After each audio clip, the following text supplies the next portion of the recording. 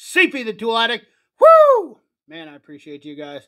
I just want to say quickly, because I know not everybody watches to the end of the video, but I want to say for all you guys that come here every time, you guys are absolutely great human beings. I got to say, all the positive comments.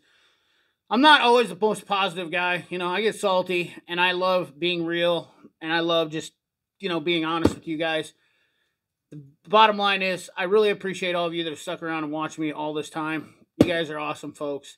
Give yourself a round of applause, because you really deserve it. I love each and every one of you guys to come here every time, so appreciate you. But today's video is going to be Lokithor, the force of thunder in your hands. Stick around.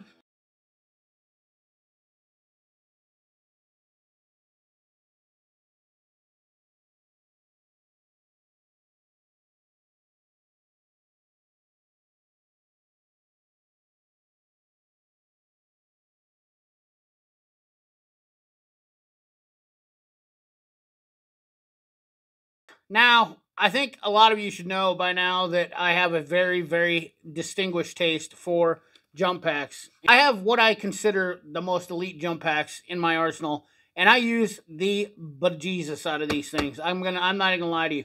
I use these a lot. Now, I use the egg roll, the JF egg roll. I have an Avapow, and now I have a Lokithor, which I had another Lokithor, but I gave it to another subscriber. And Lokithor has been one of these front runners that I really like their jump packs. And I'm going to say these are right up there and a lot cheaper than your, what's that other one? The No-Go. The No-Go. Yeah, the No-Gos. N-O-G-Os. No-Go jump packs. I have not been a fan of the No-Gos, and I know a lot of people, it's controversial as all get out. But, to be honest with you, over a period of time, the No-Gos seem to fail quicker, faster, more often. That's from my experience. Other jump packs, the JF Egwo has been a rock-solid jump pack air compressor combo.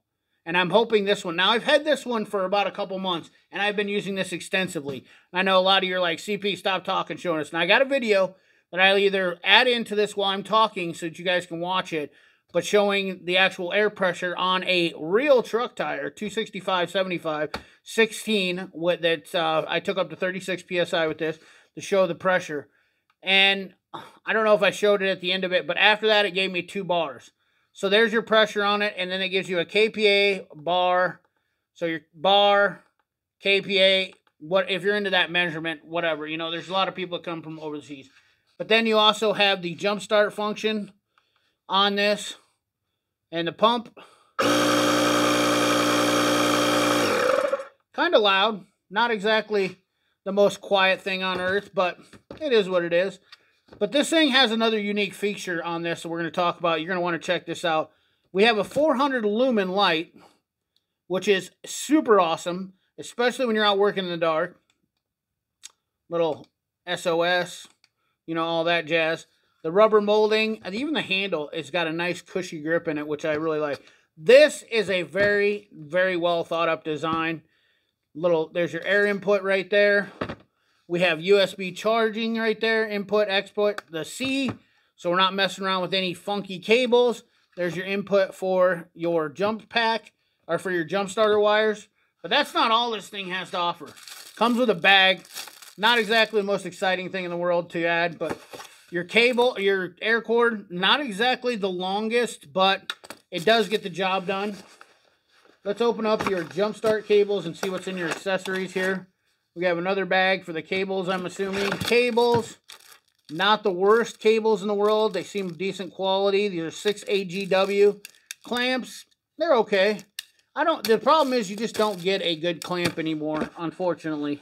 I don't know, other than Chlor Automotive, that's really the only one. There's your USB-C charging cables. You know, it comes with 2 cables, the USB and the USB-C, C to C, which is nice. They give you that. And your accessories. 4 nozzle accessories. Large storage bag. We got all that covered.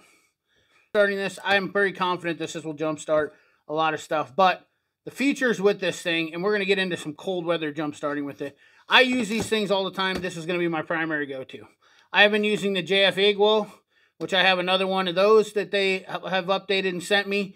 Lokithor sent me this one, which I was pleased to check out. This is their new Apex APARTX LokitHOR APARTX, which is extremely worth the money because the feature on this is super cool. We showed you everything else on this. There's your specs on the bottom here. Pressure 10 to 150 psi within 2% accuracy here.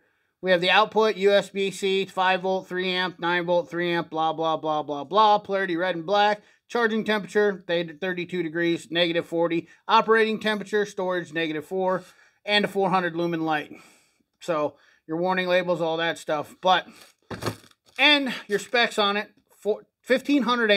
All right, so a lot of you are probably wondering what's the cool feature. Well, the cool feature about this jump pack is, boom, shakalaka. It has a replaceable battery pack. So that way, if yours goes bad, which doesn't take a while, you can replace it or open it up, probably replace it yourself. I like this idea because it doesn't keep you locked down to having to buy a new jump pack when you have some sort of failure or whatnot. Very easy to replace. Then the tool itself is still there, but now you can get a battery for it, replace it, put it back in, boom, shakalaka. Love the digital display. Love, love, love, love the digital display. I wished it also can be used as a voltmeter.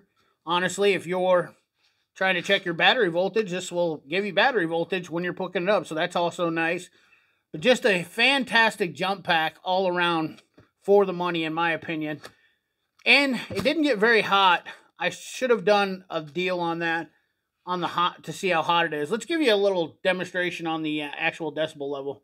Alrighty, the meter's up. Looks like we got my normal voice. What up, guys? CP the Tool Addict. Woo! 92.9.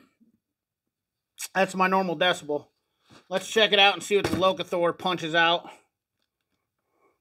for.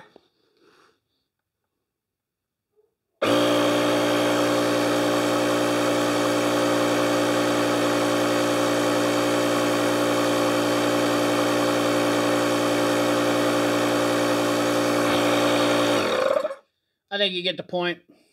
Nonetheless, I think it's just about, you know, a little bit less than my outside voice. So, and nonetheless, this is a great jump pack, and I'm pretty excited about it. Looking forward to using this more.